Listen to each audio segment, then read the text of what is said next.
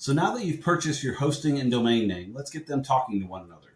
So inside of Flywheel here, you'll see a few things. One, it says the site is privacy mode turned on. That's forced on until you pay for it, but since we paid for this, you can change or remove it anytime. So let's go ahead and turn that off, just so we don't forget. This will allow Google and others to see your site, but no one's really going to find it for a while until you start producing content, so it's not worth worrying about that.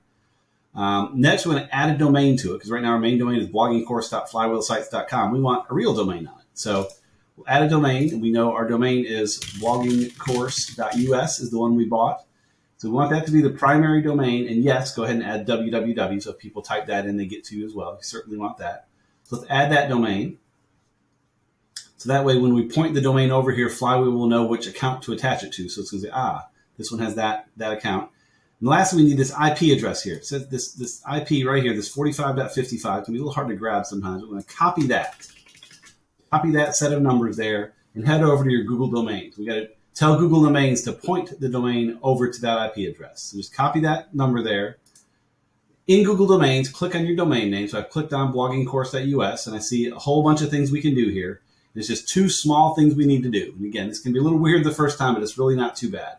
So we click on DNS. It stands for Domain Name Services, Domain Name Servers. We want to tell it where to go. Now, you can change all the servers somewhere else, but using Google's is just fine. We just want to add one record saying, hey, if someone tries to pull up the website, go to Flywheel instead. So way at the bottom here is Custom Resource Records. So if anyone types in anything, it's an A record is what you have first.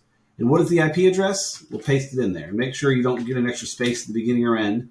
So we have that. So we say, hey, go to that IP address for the site.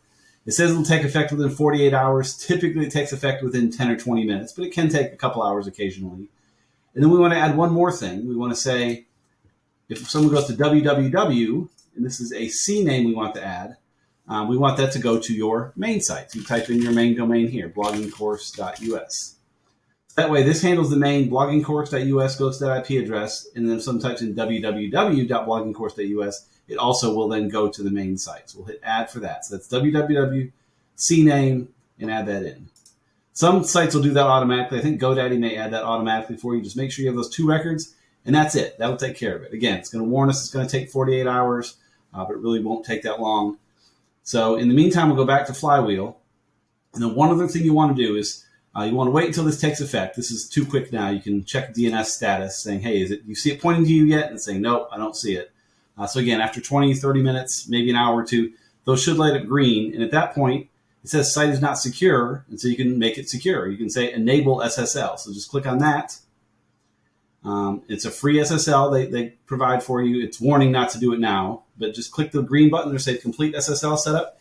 It'll take it perhaps 5 minutes and get that taken care of, and your site will be up and running. And then the next steps will be actually getting some good content on there.